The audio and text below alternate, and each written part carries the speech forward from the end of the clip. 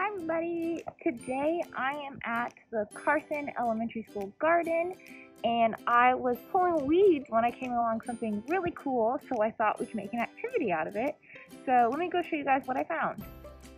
So right in here inside of our tomato plant, I found a monarch caterpillar. And a monarch caterpillar will eventually turn into a monarch butterfly. And if you don't know what a monarch butterfly is, that's just those big, beautiful orange butterflies. And I thought a fun activity would be learning the life cycle of a monarch butterfly. So let's get started. Monarch butterflies go through 4 total stages of life. The first stage pictured here is the egg stage. Butterfly eggs are tiny and round. The female butterfly attaches them to leaves or stems of plants that will serve as a good food source when they hatch. In the second stage, the egg will become a caterpillar, like we saw in our tomato plant. When the egg becomes a caterpillar, it enters the feeding stage, where it will rapidly grow. The third stage happens when a caterpillar hangs upside down from a twig or leaf and spins itself a silky cocoon or molts into a shiny chrysalis, where it will transform its body. In the final stage, the butterfly emerges from the cocoon or chrysalis as an adult. The females will eventually attach their own eggs to a leaf or stem, and the whole cycle repeats. To help better remember the monarch life cycle, I put together this craft.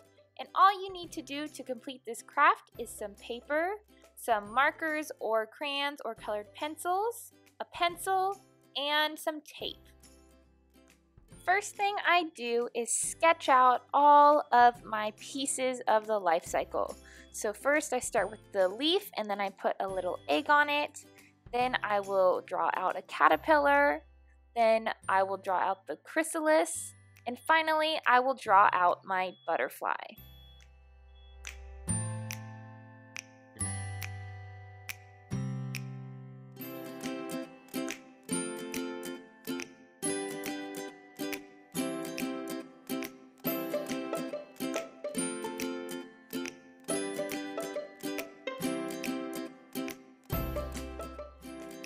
After drawing out all the stages of life, fill them in with either marker or colored pencil or crayons. Then very carefully and with the help of an adult, cut out your stages of life so that way you will be able to put them in order on a separate piece of paper. Now label each stage in the life cycle. So first egg, then caterpillar,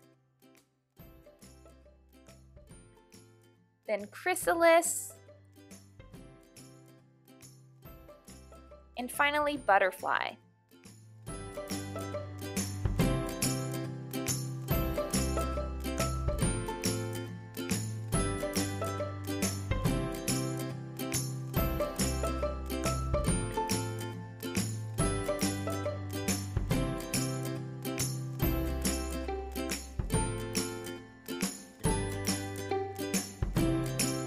And finally, use tape to put each stage of the life cycle in its correct spot.